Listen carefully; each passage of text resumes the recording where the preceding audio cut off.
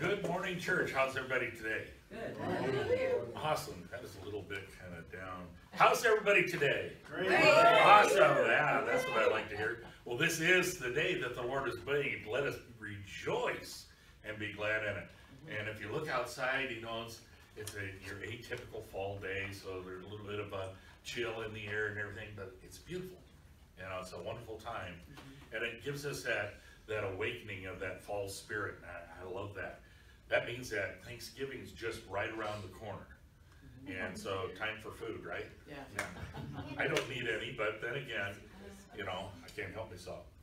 So, speaking of food, yesterday we had our first men's breakfast, and it was awesome. Kind of blew us all completely out. When Terry and I were talking about this, we've been kind of planning on doing some things. We were thinking, oh, you know, maybe 6, 7 people there, and we'll get off to a start. And you know, we had 14, so God had different plans for us, which was awesome. We just made some adjustments on the fly. So next month, instead of having it at Tommy's, because we really couldn't hear all that well in there. It was really good food and everything. So we're going to hold it here, and then we're going to bring the food in, and then hopefully we can kind of build from there.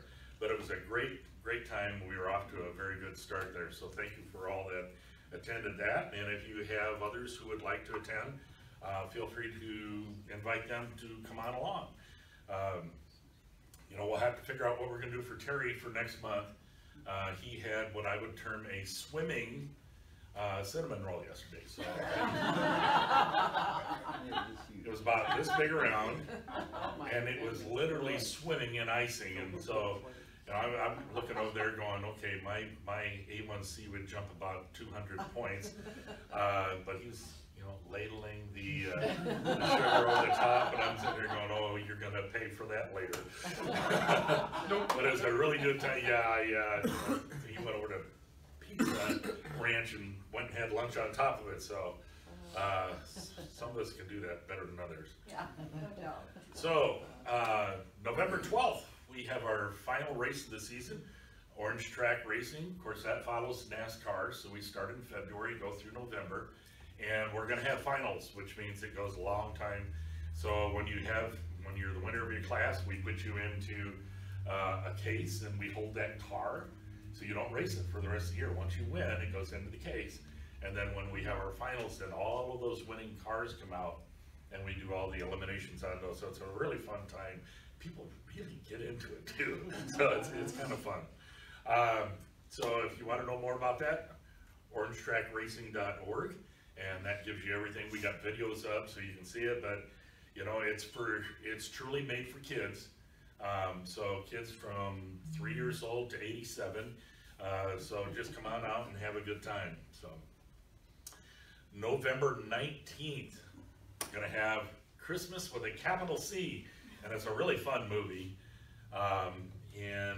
So we're gonna have our usual refreshments in here. So we've got popcorn. We'll have popcorn and brownie bites, and we will have hot dogs in the steamer, cheese dogs in the steamer, and then we will also, I heard the rumor that there's possibility of having some Christmas cookies and those kind of things floating around as well. So, but it'll be a good time, and really looking forward to the movie. So. Check that out. You can see that at Grace Street Cinema on our website in there, and get all the details there. Basically, the doors open at 5:30, movie starts at 6. So just have a good time and have a fun evening. Advent then starts on November 27th. It just seems like this is going so fast anymore. This year has just flown by for me. But we're doing a study called the Advent Conspiracy. And so it kind of gives us that opportunity to step back a little bit. Hi, Matthew. To step back a little bit from the norm and the buzz and everything that we're used to, all the commercialization, and look at Christmas from a whole different perspective. And basically our tenet points that are up on screen is to worship fully, to make sure we know the reason for the season and to act it out and to live it out, spend less, give more, and love all, because that's truly what Christmas is all about. So I'm really looking forward to that.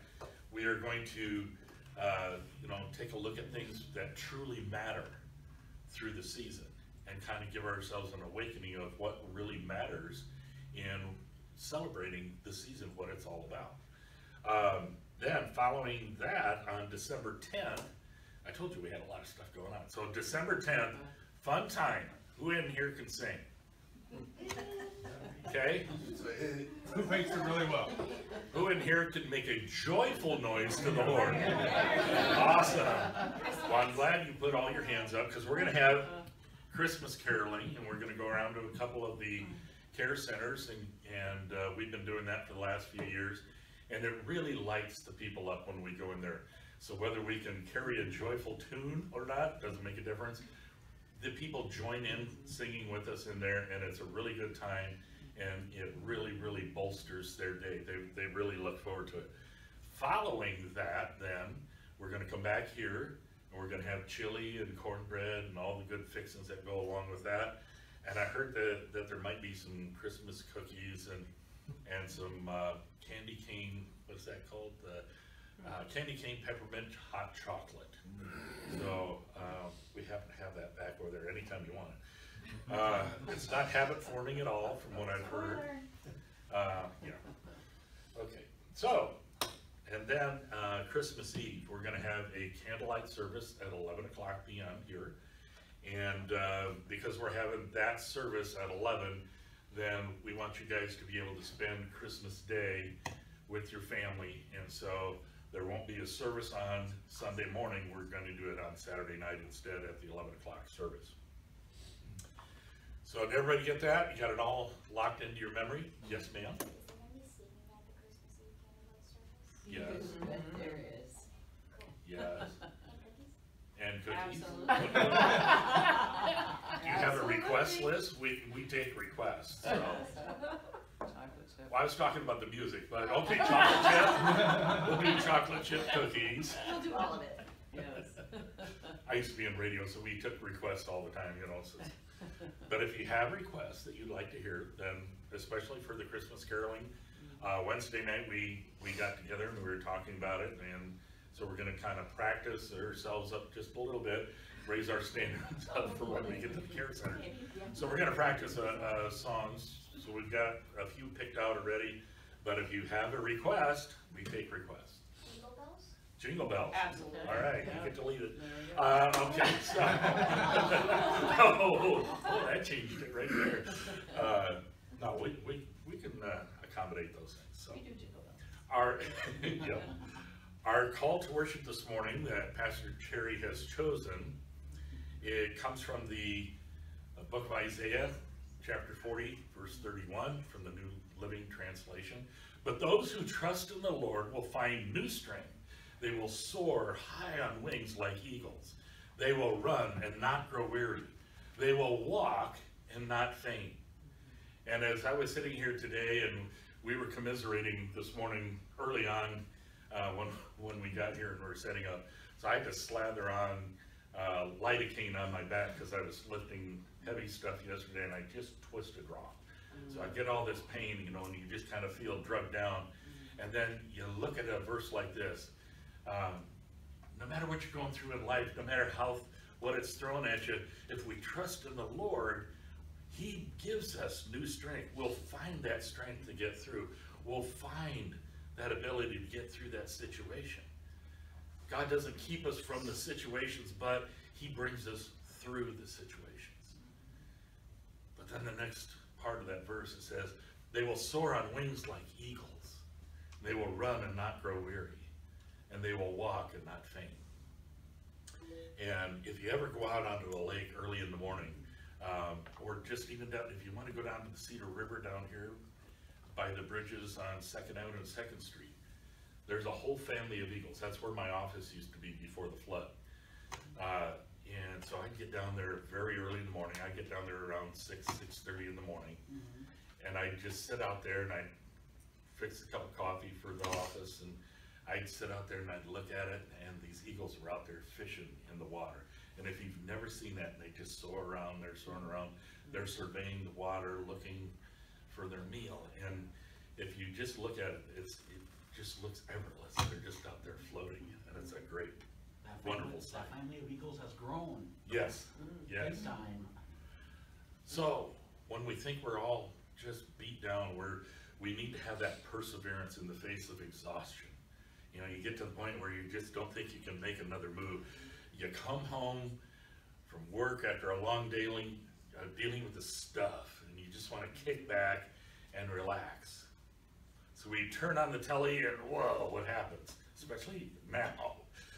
Well, you get this never-ending stream of vitriol, attack ads.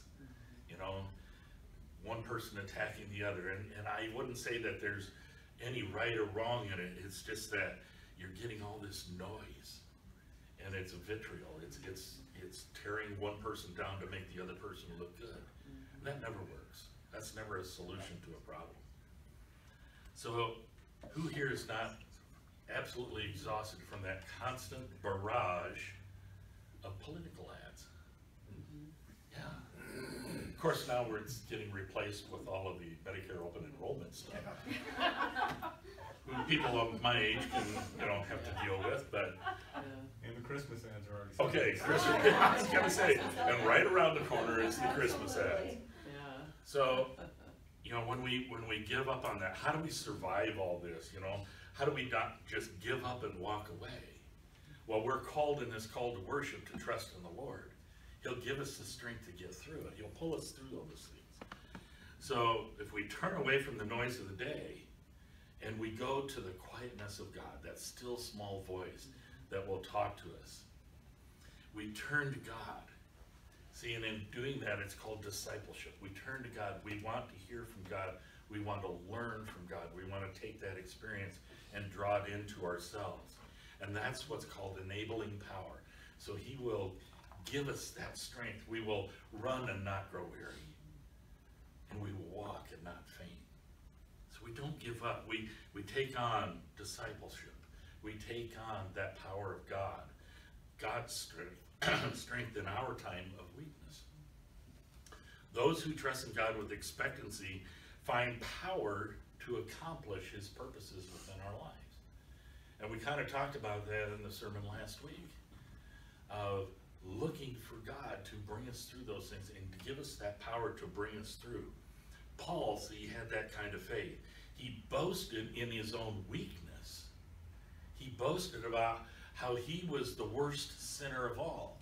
He had a weakness in his spirit. He had a weakness about himself. But he boasted in that because then he could show God's power working through him and the awesome things that he would do with Paul's life. And Paul had that kind of faith. See, Paul acknowledged that weakness is the first step in receiving God's enabling power. We have to first say, yes, Lord, I am weak. I can't do it all. I am not in control. And once we surrender that over to God, then that's called trusting in him. Trusting in him. The old English word for that is fear, is to trust in God. Those who fear the Lord will find new strength. That's one of the other, and it's not being afraid of God, but it's trusting in God to get you through. So in our sense of weakness and need, God has the opportunity then to strengthen us. When we receive God's strength, we soar like eagles. We run like champions to finish the mission that God has planned for our lives. And when we give God the glory for all of that he accomplishes through us, we receive then salvation and renewal through that. When we turn it over to God and we give God the glory, then he pours those blessings upon us. That's salvation. That's renewal. When God renews his people, they soar like eagles, which means they're able to go out and spread their wings. They're able to go out and spread the message. They're empowered by God to do the work and the will that God has planned for them in their lives. God gives the saved renewed strength. He keeps them from growing weary and prevents their fainting. Endurance is part of salvation. Let us pray. Gracious Lord and Heavenly Father, we just praise you and thank you for the opportunity to bring your message forth that you have given to Pastor Terry this morning. We ask a special blessing on him this morning as he gives us that message as he talks about this on never wanting to give up. Lord, of persevering through the situation, trusting in you, and receiving that blessing that you have for us. Lord, open our ears to hear, open our minds and our hearts to receive that message today, and to live it out each and every day. In your precious and holy name I pray. Amen.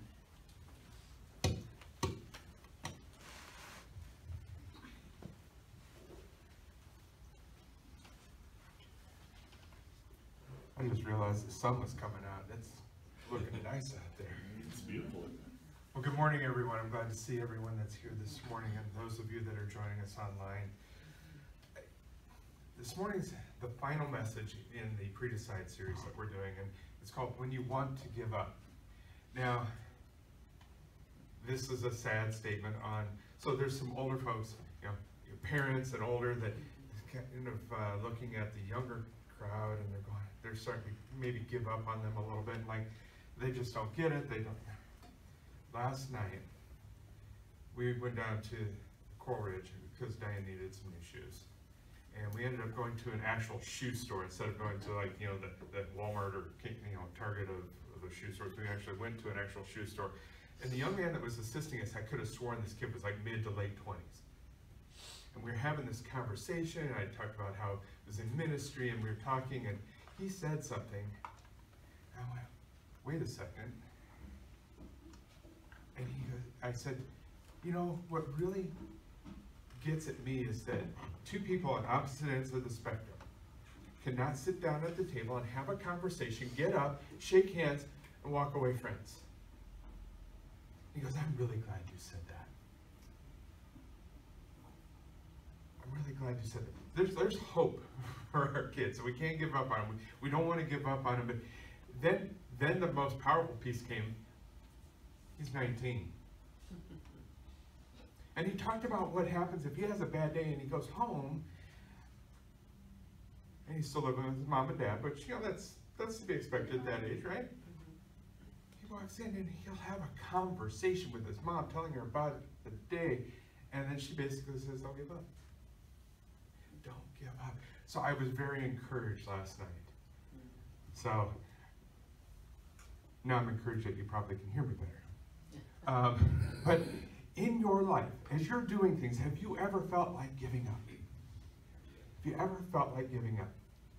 Now, to the young ones here, I was in choir as a kid, and at freshman year, I was just singing as part of the choir, but my choir director decided to sign me up for a state competition. My level of security in talking in front of people, let alone singing from them, was like way down here.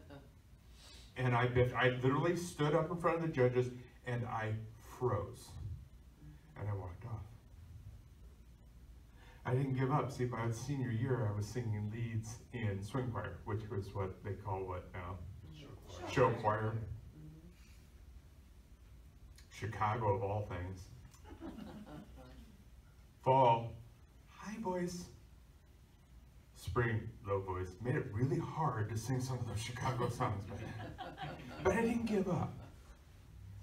And that's, you know, when we think about things that where we like to give up, that falls into sports, or it might fall into school, heaven forbid, a relationship, or our goals, or even our dreams.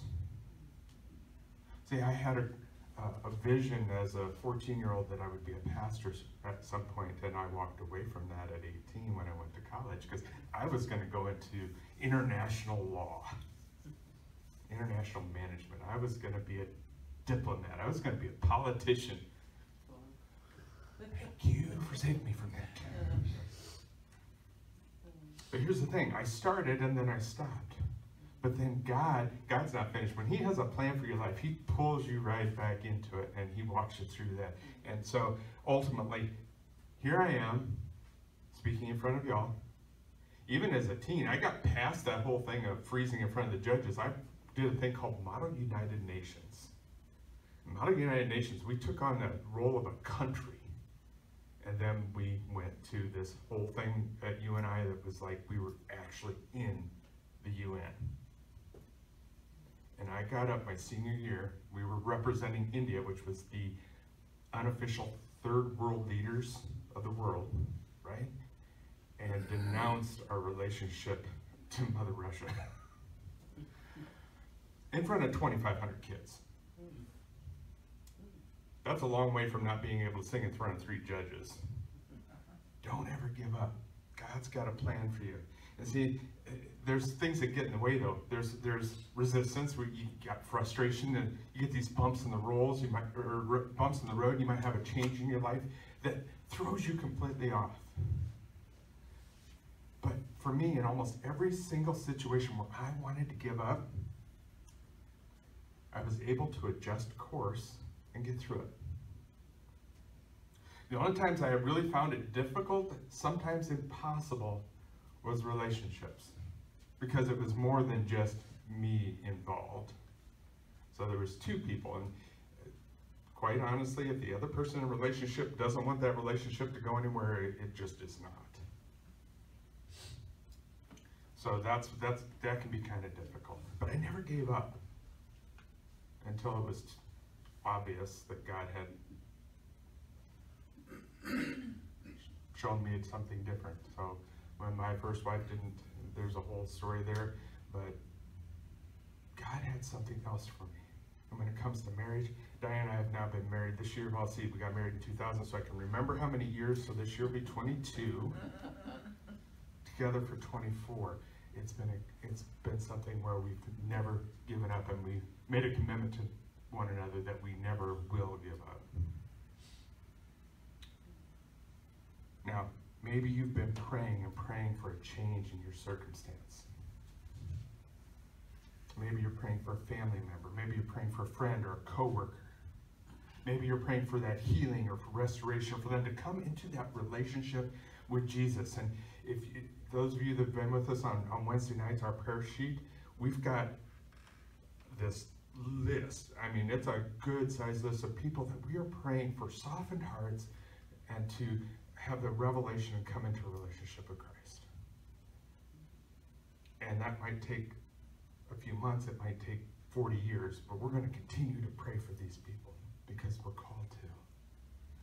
But as we are doing that, whatever it is, when we come across that frustration, when we come across that depression, the fear, the anger, that whole range of emotions that can kick in when you're trying to do something, at some point, the fight in you personally, in your worldly body, may just run out and you want to give up. That's what today's message is about. When you want to give up. Father, we are so thankful for your goodness, your presence, your word, and your people. Father, we pray that you would meet all of us today, and that as your people, we would meet you through worship and be transformed by your living and active word, that we could finish what you have called us to start, that you would give us the courage, God, to not give up. We pray in Jesus' name, and all God's people said, Amen. So today, as we finish this series, I want to just kind of recap a little bit, because it's been 6 weeks. Can you believe that? It's been 6 weeks since we started this series, asking the question, if your life is moving in the direction of your decisions, do you like the direction your decisions are taking you? And with God's help, we've gone through this series to help you determine the course of action before you make a decision in the moment. The first week we talked about how you can take back your life this way. The following week, it was the keys to overcoming temptation, how the quality of our decisions determines the quality of our life. And then we followed that up with the power of consistency. And consistency is that key to our spiritual strength, success, physical health, and other things. And then with God's help, we can be consistent and achieve every goal that God's placed on our hearts. Then we got to getting closer to God, where we found out that if we want to live with full devotion to Jesus, It's never going to happen accidentally. Things just don't happen accidentally. We have to pre-decide to live with an ongoing single pursuit of God.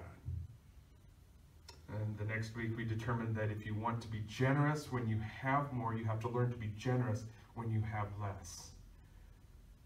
But this can only happen when you decide to stop holding back. And then last week, Pastor Mark got us through following Jesus was never meant to be safe. We have to be faith-filled risk takers to live out God's calling on our lives. And one word that will change your life, which was faith. And this ministry is, for Mark and I, is a step out in faith. And we're seeing fruit. Throughout this series, we've been telling you have to pre-decide before the moment of decision comes. Otherwise, you're going to make a decision rashly. And so we finish up today with when you want to give up, you need to tell yourself what? I am a finisher. It's such a perfect way to finish the series, pardon the constant word of finish, but it is. It's help us to avoid all the frustration, that depression, that anger, that fear that we get when we don't. I made a decision I pre-decided that I'm not going to let some of the things that happen in life bother me. When we left the men's breakfast yesterday, there's a railing that sticks out into the parking area from the business next door. And as I backed out, I heard this loud scream. I got out and I looked at him like, yeah, didn't break the tail light. No dent, just a little paint scrape. It's all good. And I told the guys, this was 30 years ago. We won't talk about that. No. But I had pre-decided that with any frustration or any problems, that I was going to get out in front of it and pre-decide that, and this graphic is perfect for it, that I am ready, I am consistent, I am devoted, I am generous, I am faithful, and I am a finisher. And this is kind of the whole series wrapped up into one quick graphic. Now, starting something can be very easy. Talking with Atlas yesterday and him this morning, they're starting a business. Starting is easy. Having that idea is easy, but taking it to fruition. So we'll be praying for you for that as you move forward with that. So, what do you think separates average people from amazing people? Well, what do you think separates those who are really fulfilled in life from those who are often empty? What do you think is the difference between those who struggle and those who succeed? Let's start with the things that it is not. It's not their intelligence. It's not their appearance. It's not their talent. It's not their education. It's not who or what they know. The difference is their perseverance. Now, in another lifetime, I managed restaurants, fast food restaurants. And I went to from one franchisee to another at a specific restaurant. And when I went to them, they had me take this test. Before they even hired me, they made me take this test. And through this test, they said, you're not a leader. You'll never be able to lead people. That made my blood boil. And I set out to prove them wrong. They went ahead and hired me as an assistant anyway. And when I left that franchise to go into the tech world, I had taken 2 restaurants from running in the red to running in the black. I proved them wrong. It had nothing to do with how smart I was, what I looked like, my talent, my education. I persevered. I was not going to let somebody else through some silly test tell me that I couldn't do something.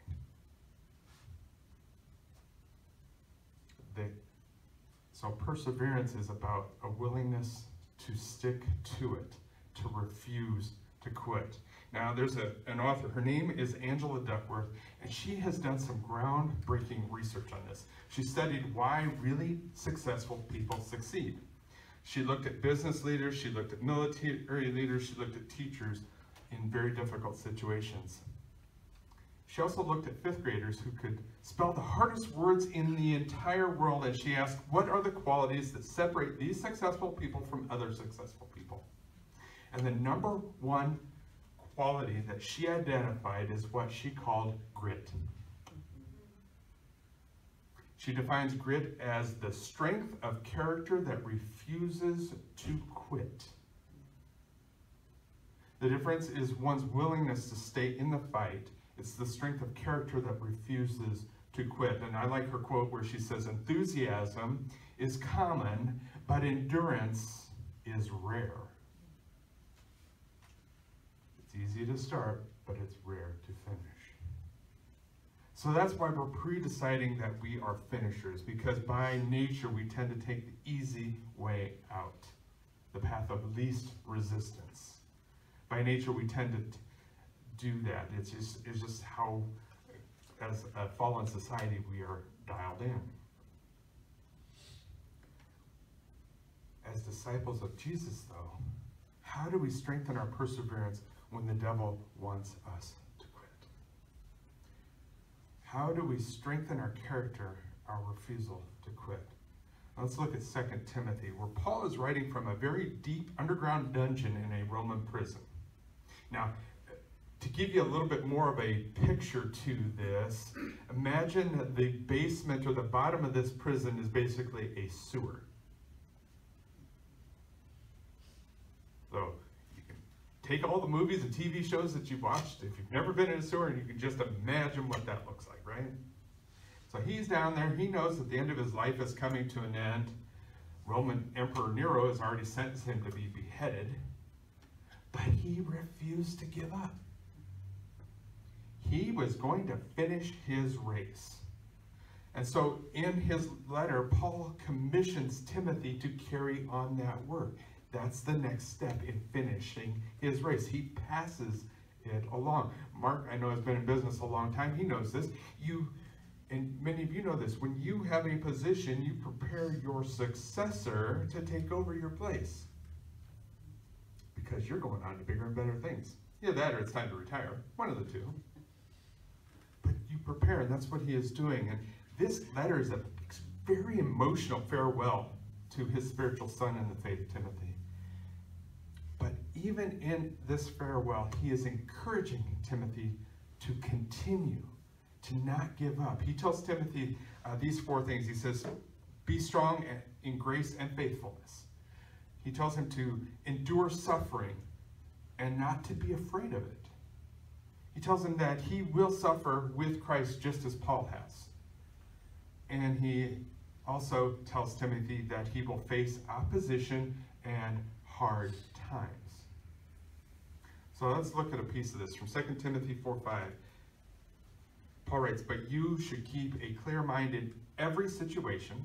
So here he's telling him he needs to pre-decide what he's going to do. And then he says, don't be afraid of suffering for the Lord. Work at telling others the good news and fully carry out the ministry that God has given you.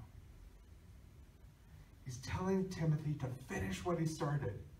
And then Paul finishes in 6 and 8. He says this, as for me, my life has already been poured out as an offering to God. The time of my death is near. I fought the good fight, I have finished the race, and I have remained faithful.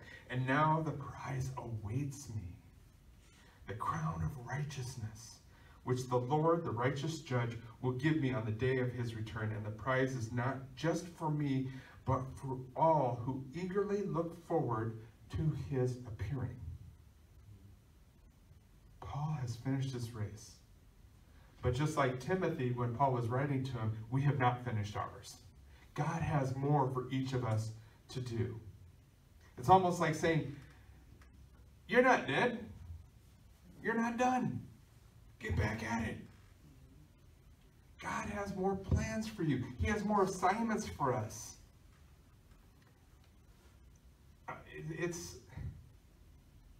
Well, Diane and Lori already know this happens during sermons, so I love when Diane comes home and she tells me stories of her day. And she had a mom and daughter come in the other day, and they were, I'm going to pay. No, I'm going to pay. No, I'm going to pay. And God gives her he doesn't give it to her the words right away, but he finally goes, don't take her blessing from her.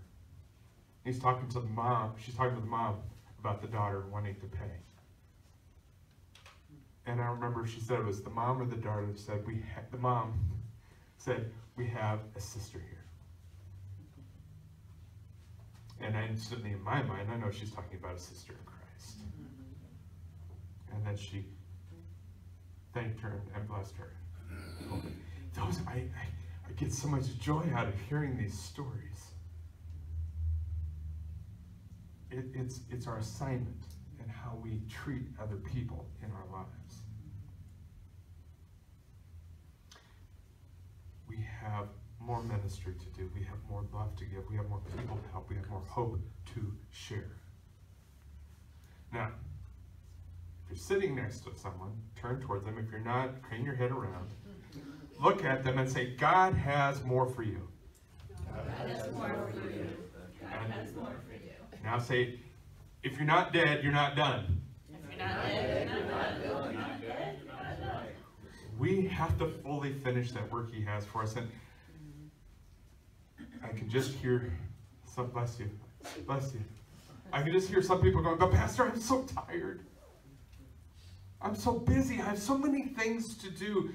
I want to, but I can't. I just have so much to do. And I know you can all relate to this. But listen to this. In his book, Getting Things Done, David Allen says this: much of the stress that people feel doesn't come from having too much to do. It comes from not finishing what they've started.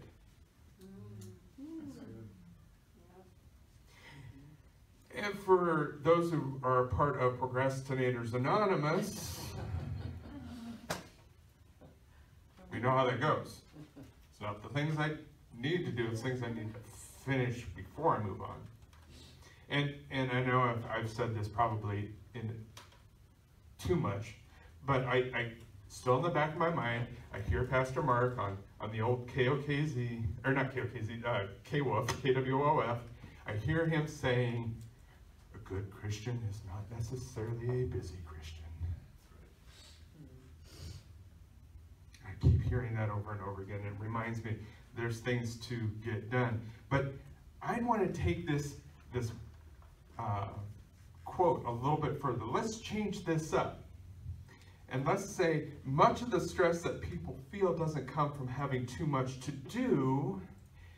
It is because they have not done what God has called them to do. How many of us are too busy doing the things of the world and not doing what God has called us to do? And this right here can lead us to a very simple prayer. And that is, God, speak to me and tell me what you want me to do. Show me what you want me to do. Oh, by the way, that means we have to open our eyes and open our hearts to hearing and seeing what God has for us and what he wants to show us. So take some time and think back at the things that God has already told and shown you that you need to do, and are you still working on them? Have you finished those? The answer is going to be right in front of you. All you got to do is do it. Stealing from Nike, just do it. Okay? This is what Jesus said to the church in Sardis in Revelation. So let's jump to Revelation 3, and this is the second part of the first verse. It says, I know all the things you do, and that you have a reputation for being alive, but you are dead. Now, that's a little cryptic, right? So let's break that down. Other churches saw the church at Sardis as this dynamic church that was doing all these things.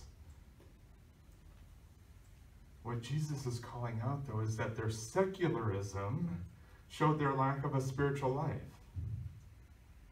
It reminds me of some of these big churches that put on this beautiful production. It's like going to a concert, hearing a message, and the offering comes around, you put some money in the plate for the performance, and you leave, and you don't change. You're not changed by the message you heard. You're not changed by God. You're not hearing what God has for you. And it's because they looked good on the outside, but not on the inside. Jesus talks about, when he's talking to the religious leaders, he's talking about how they keep the outside of the pot clean, but they don't clean the inside. How often do we feel like that?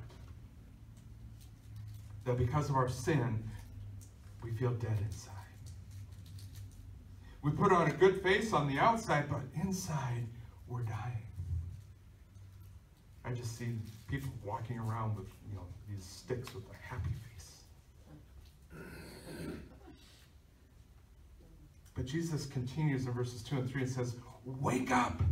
Strengthen what little remains, for even what is left is almost dead. I find that your actions do not meet the requirements of my God. Go back to what you heard and believed at first. Hold to it firmly. Repent and return to me again. If you don't wake up, I will come to you suddenly, as unexpected as a thief." And that goes right back to what Jesus said when he was in his ministry, that the thief will come unexpectedly. We need to be prepared for when he comes back. We need to heed this call from Jesus to wake up. He's telling us that we have unfinished business and that we need to finish it. This is where we can continue the prayer that we just had. So let's expand on this. God, speak to me and tell me what you want me to do. Show me what you want me to do. And then add this, show me my unfinished business, my unfinished assignment.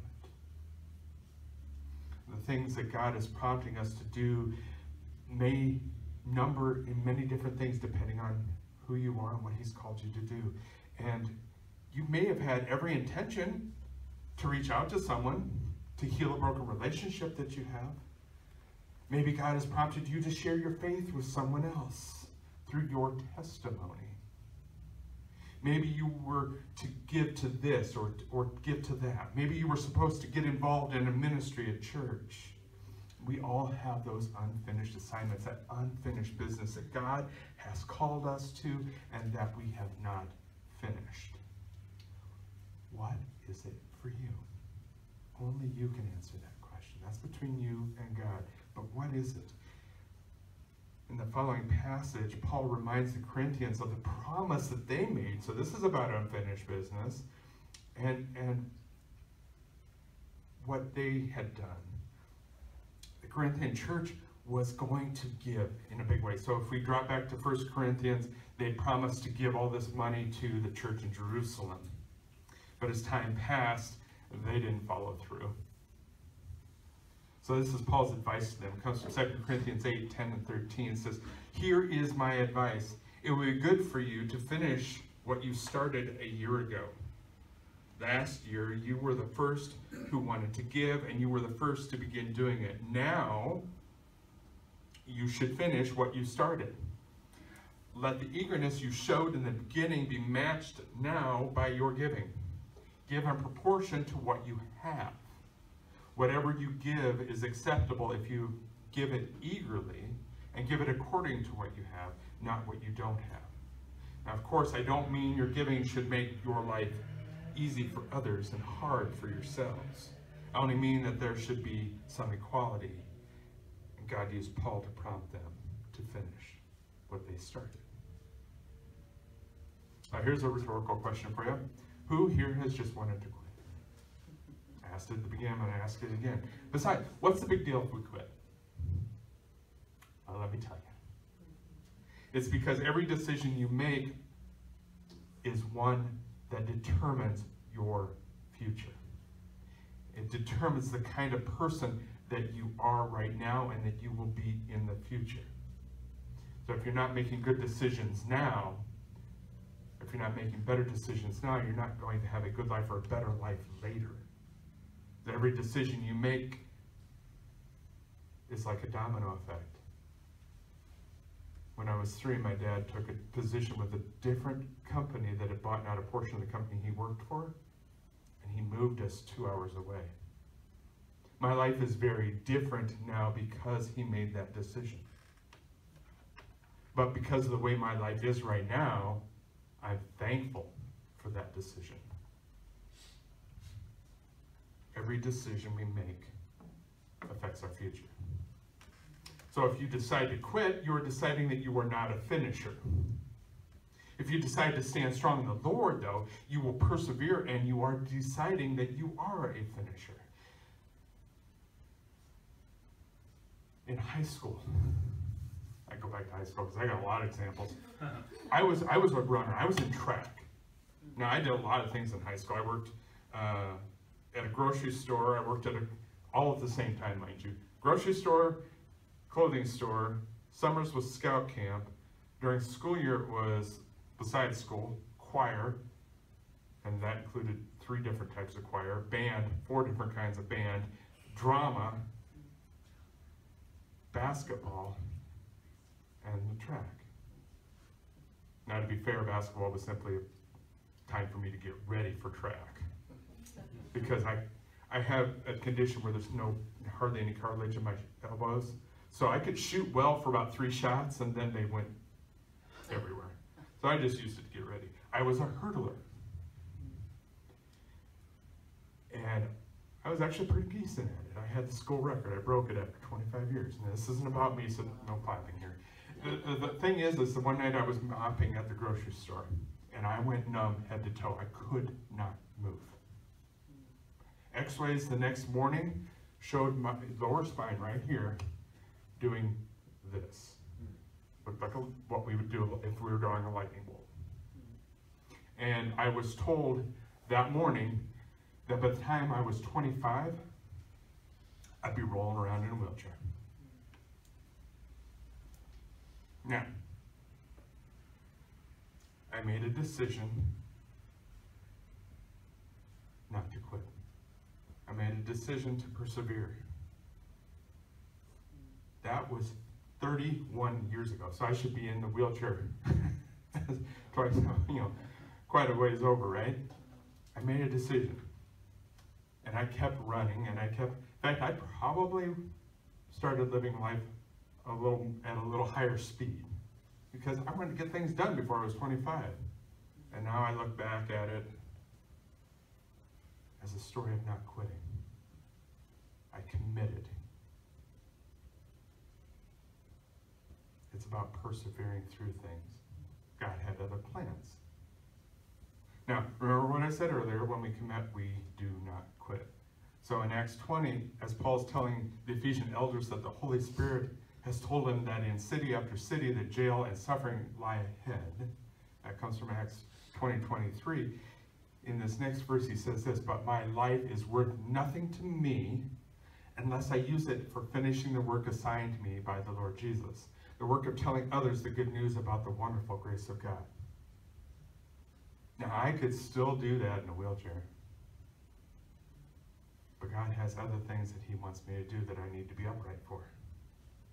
So I continue to do them.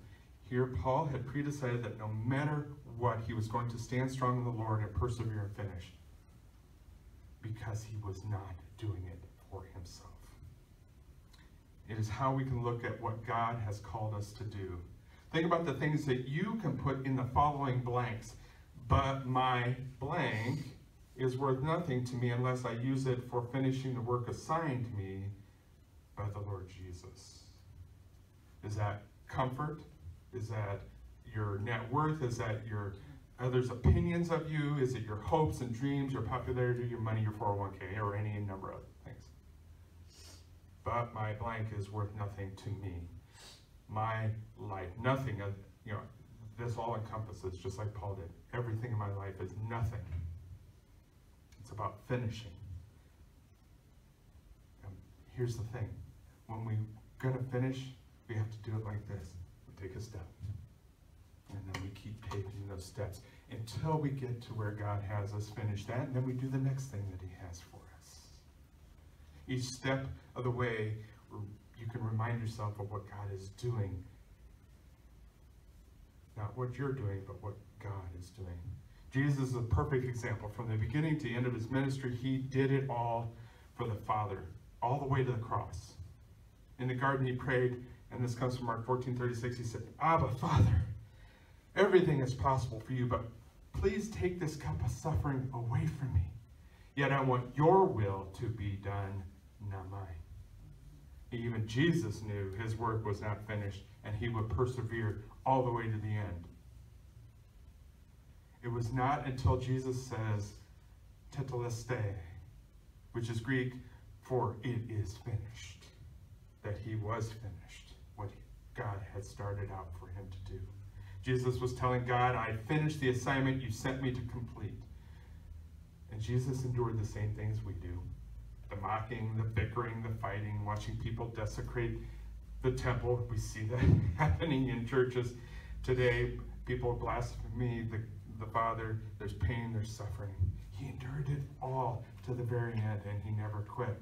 And even after enduring a beating that likely would have killed me, and it would have killed me, I couldn't have endured that. I have visuals in my mind of what that looked like. Jesus continued from where he was beaten to where he would be crucified. He took one step at a time, and he kept it going until it was finished. And then after everything that his people had done to him, we get to what he says in Luke 23:34. Jesus said, Father, forgive them, for they don't know what they are doing.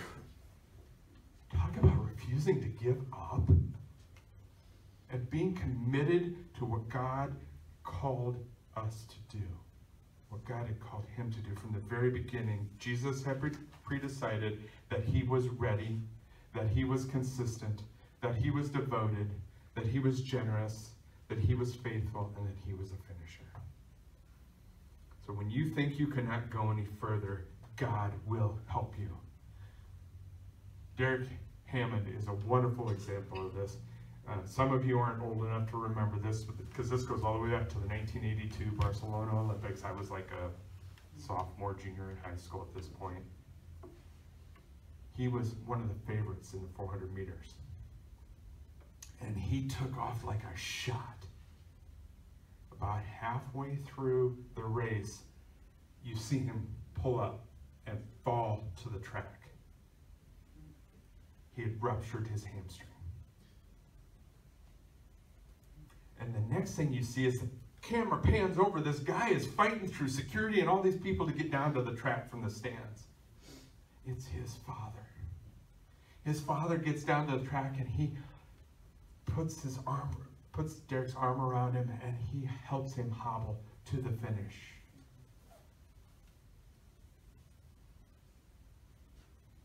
There was no quitting. I can't watch that clip without getting emotional. We don't run the race alone. This is a perfect example of the Father running the race with us. When we get to that point, and think about Footprints, the Footprints poem, which is this, where God will carry you. He will get us through this. But the problem is quitting in our culture is an option. Think about marriage. It's no longer a covenant. It's just a contract where you can get out of it. You can quit. There's that whole death to you part thing that's in there. Yeah, it's not being lived out. And it doesn't matter whether you're a Christian or not. We're not living it out. But what if when God calls us with a vision, with a dream, and we said, this is from God, let's get to it. There's a covenant there. And it's really like this. If God is for us, who can be against us? Instead of straight up quitting on God, we need to go to him. And we need to give him those doubts, those fears, and that disappointment. And here's the thing. It's okay to go to God and say, I don't get it. I don't understand. I'm confused. But Lord, I'm listening. Tell me. Help me through this. Help me to the finish line. As disciples of Jesus, we are called to live our lives the way that he did, and Jesus was a finisher. And too often today, Christians are viewed as we don't finish, and we don't live the life that God has called us to live. And that turns people off. And we need to change that. We need to start living that life and finishing that way. Father God, today I pray that the Holy Spirit would do a deep work in our church. God, open our ears to hear what it is that you want us to do. What is our assignment, Father? What is the vision you have for our lives? What unfinished business do we have? Remind us, Father. Show us by the power of your word what these things are. Help us to be faithful, to run the race to its completion. Heavenly Father, get us ready. Help us to be consistent, devoted, generous, and faithful. Father, let us be finishers. In Jesus' mighty name, and all God's people said, Amen.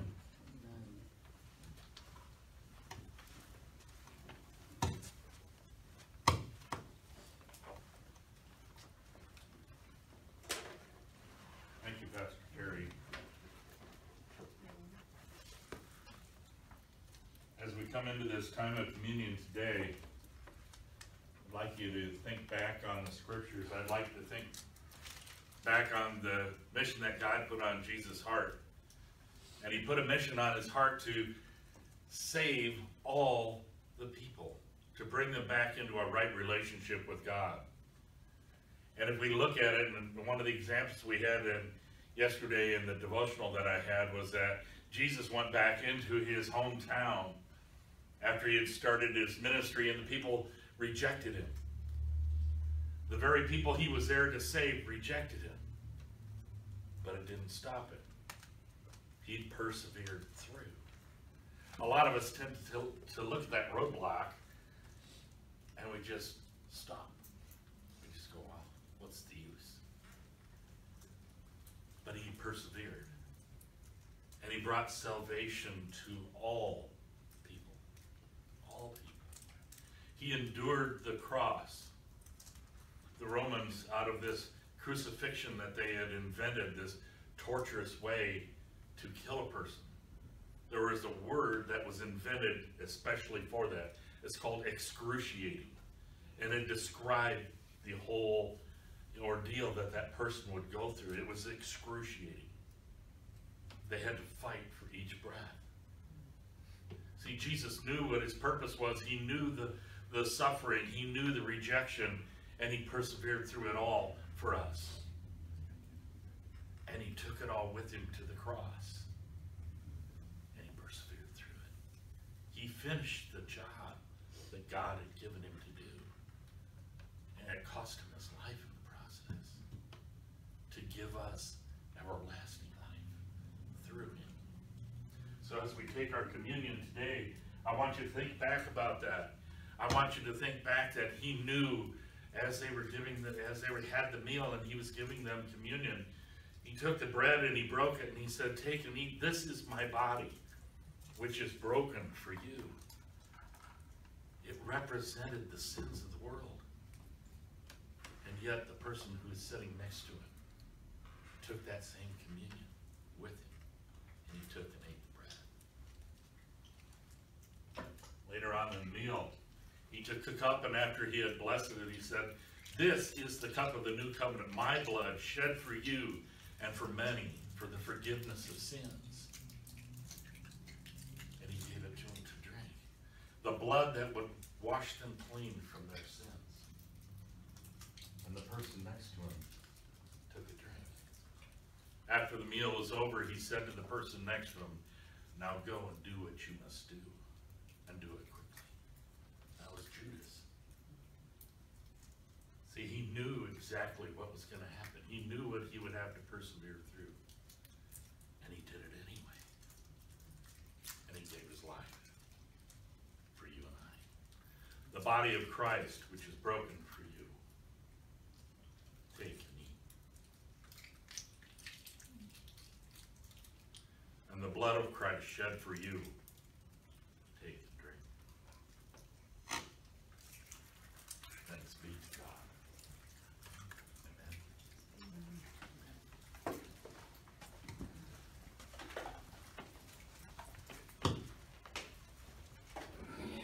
Oh, good morning, everyone. It's good to see everybody here this morning. So now it's time for prayers for the people. So does anybody would like to ask for prayer? Just let me know. Yes, Kim.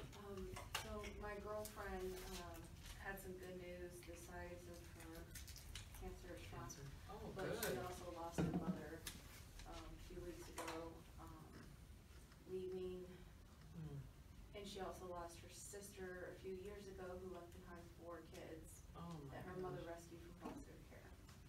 And so now I'd like some prayer for those children because now there's Mhm. 8 people who depended on her, 8 little ones that depended on her, and she's no longer there. Oh, my gosh. Oh. Wow. So who is taking care of them now? One of her older sisters who is going through her own loss, and so those children are having to grow up a little bit faster than they ought to be right now. Oh, my gosh. That is so sad. I'm sorry. And what is the sister's name, too? Sasha. Sasha. So Kim is the one with cancer, right? Okay. And anyone else? No? Yes, I'd like to Sorry. mention a colleague from work. Okay. I don't want to mention his name, but he had 6 months sobriety, and this past weekend had a relapse and was hospitalized, and is going through a lot of things, and Mhm. is somebody I've tried to take under my wing and give some support to, and unfortunately I wasn't there for him then, so Okay. he could use a prayer. Okay. All right. Yes. For school, I have to write a novel this month. Okay. So, like a prayer for hope that I can finally reach my word goal Okay. for my novel. And I'm sorry to ask you your name because I don't know it. I'm not good with names. It's So, okay. Kata, Kata, you want to spell that for me?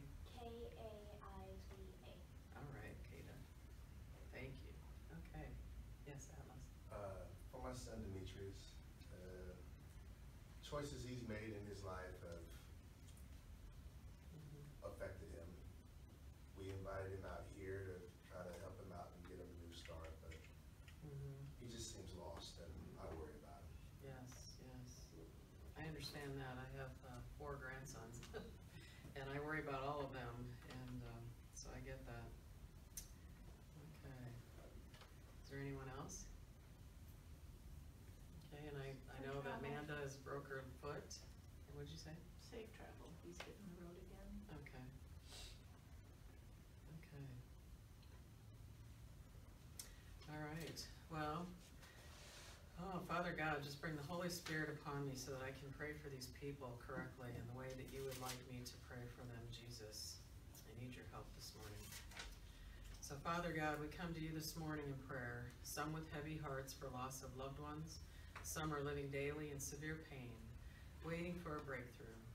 For such troubles in this life, you give us hope through your word, the spirit of the sword of the Spirit, your Bible, to guide us through this life for those that will read and obey your word.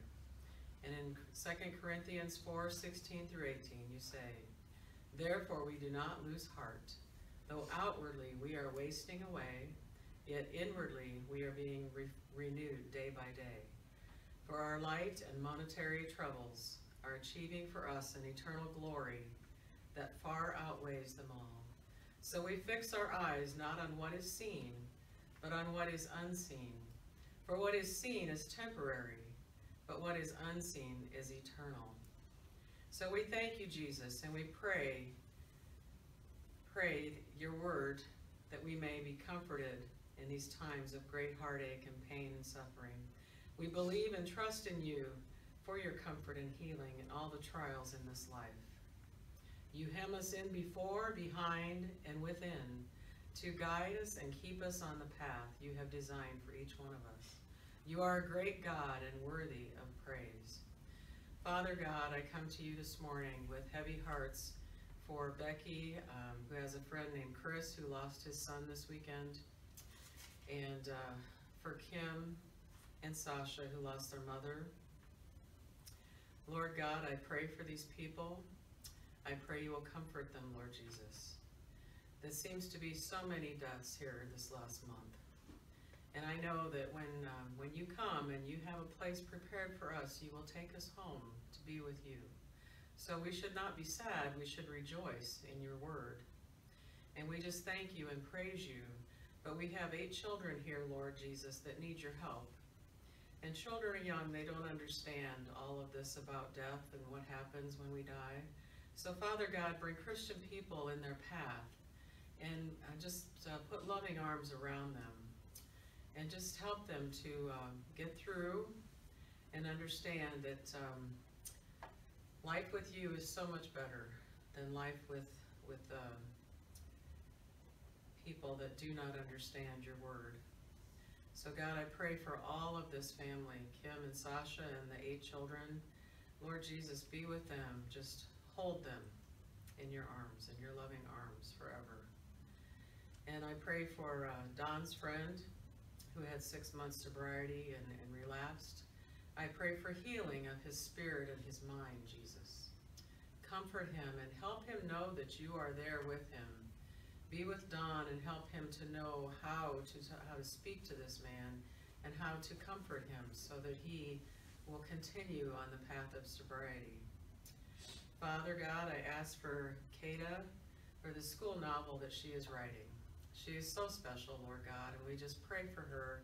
We pray you will give her words of wisdom to write and that she will succeed in doing this novel that she has started.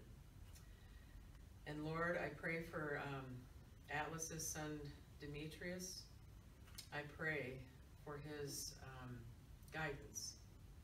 I pray that you will come into their lives and just guide them each and every day. Let your will be done in their lives, Lord. And just let them know that you are near. Hold them in your arms, Lord Jesus, and comfort them through these trials. As long as all our children, Lord Jesus, it takes time. Sometimes it takes more time than others. But bring them into an understanding of you. Help them to read your word so they know how to live their lives, Lord God.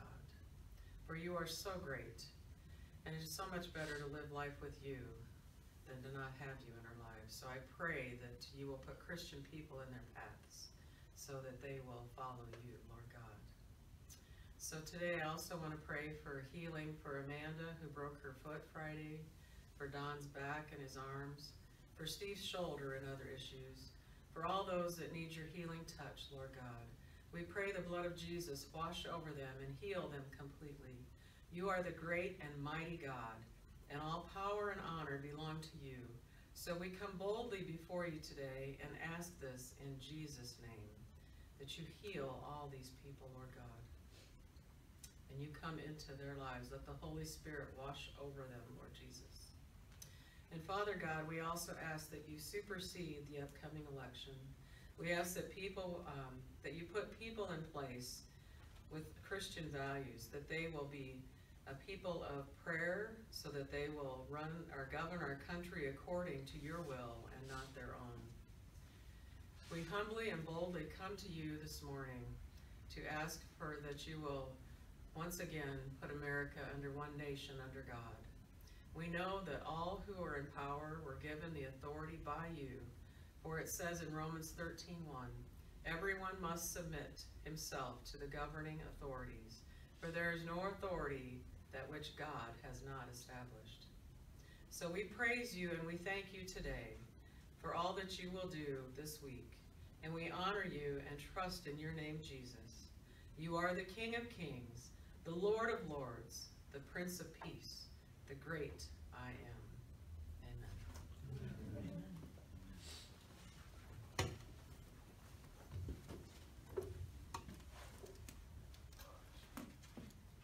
Word of encouragement to each of you, no matter what you're going through, no matter what you face ahead, whether you have already placed your hopes and faith in Jesus, or whether you're still questioning that, whether you maybe not believe, God is not quitting on us. He will never quit on you. Father, as we prepare to end this portion of our service, Father, we thank you for the lessons that we have learned throughout this series. Father, we thank you that you guide and direct this ministry, that you have given us visions of what you want. Father, you said that we needed a men's breakfast, and we tried under our own power, Father, and it didn't work, but when we relied on you, you took our earthly expectations and just blew them out of the water. And we thank you for that. That, Father, is how we know that you are at work. We see it and we hear it. Father, let us continue to move forward as a church, as a people, with that passion. And Father, for those that don't know you, Father, we pray again for a softened heart, Father, that they would see true Christians for whom they really are and not what the world has turned them into being. Father, help us to take these lessons as we leave this place today, as we end the service online, that the people would take this message and that they would take and go out into the world and live a life worthy of the example that Jesus gave us. In Jesus' precious and mighty name.